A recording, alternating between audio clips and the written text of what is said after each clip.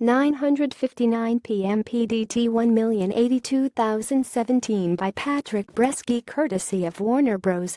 Entertainment. Blade Runner 2049. Blade Runner 2049 has locked down a release date in China, the world's second-largest film market. The Denis Villeneuve-directed sequel will open across the Middle Kingdom on November 10, sources close to state distributor Chain Film Group tell THR.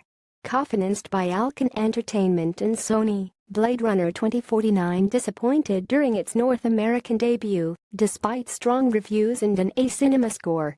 The film finished first, but grossed just $31.5 million, a shaky start for a movie that cost $150 million to make after tax rebates and incentives.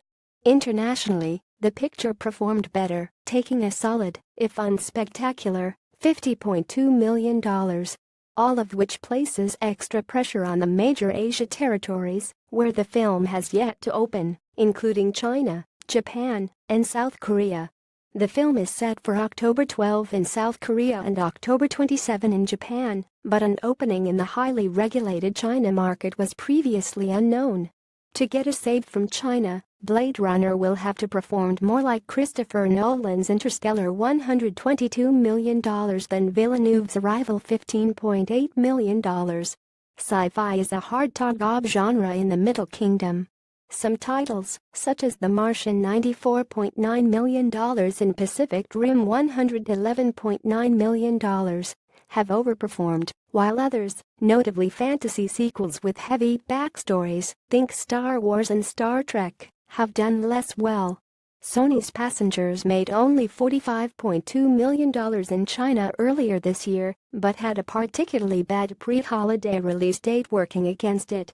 Ridley Scott's original Blade Runner, although an incomparably influential cult classic, never got a theatrical release in China, as all foreign films were barred from import back in 1982. The film does have a high 8.1 rating on local movie buff review site Douban, but it's hard to predict how that will translate across the full commercial landscape. The sequel's long runtime, 163 minutes, and slow pacing could be causes for concern.